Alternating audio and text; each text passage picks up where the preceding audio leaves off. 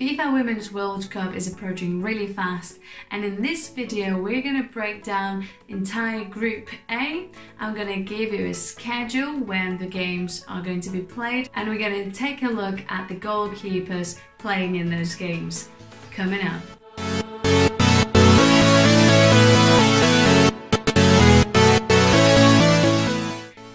Master Goalie Claudia Kowalska here, bringing you the best tips and strategies for goalkeeping training. I'm the FA goalkeeper coach, and on this channel you can expect weekly videos covering a wide range of goalkeeping topics. And in today's video we're going to talk about FIFA Women's World Cup 2019 Group A. In this group, we're going to see France, which is the host for this World Cup, South Korea, Nigeria and Norway.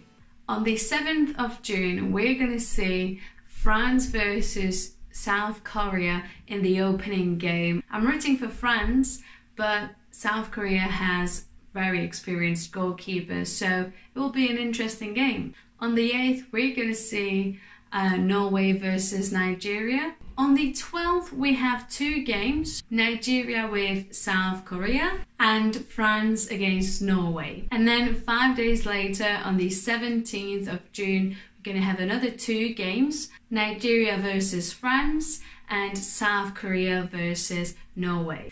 Let's talk about the keepers now. So at first, we're going to look at the French keeper, Sarah Bouhaddi. She plays for Olympique Lyon, and she played at multiple Euros 2005, 9, 13 and 17. She also starred in the World Cup 2015 and represented her country at the 2012 Olympic Games, where they finished fourth. She also led Lyon to the 2011 and 2012 UEFA Women's Champions League titles. So I'm assuming that she's gonna give us a really good performance, and stick around because we will be analysing every goalkeeper after hopefully every game. Next we have Norway's keeper, Ingrid Hjelmseth. I hope I pronounced this right. She plays for Stabæk FK, and after a good start to the season, she tore a collateral knee ligament in June 2007, which kept her out of football for several months, and she was not selected for the Norway squad to go to the World Cup tournament in 2007. Well, hopefully she's feeling a lot better now. She's a very experienced goalkeeper, so I really look forward to see her in this World Cup. So South Korea might be in trouble because their goalkeeper has just suffered from injury during a warm-up, and the South Korea coach is not sure if she should be allowed to play. But hopefully she'll be fit and ready to start soon on the 7th of June. With 116 caps, Kim is the most experienced goalkeeper for Korea Republic. She has been in the national team mix since 2003 and featured in the 2003 Women's World Cup, Korea Republic's first appearance at the finals. She was the starring goalkeeper in the 2015 World Cup, where Korea Republic reached the knockout stage for the first time. And finally, we're moving on to Nigeria's keeper, Tochukwu Oluehi.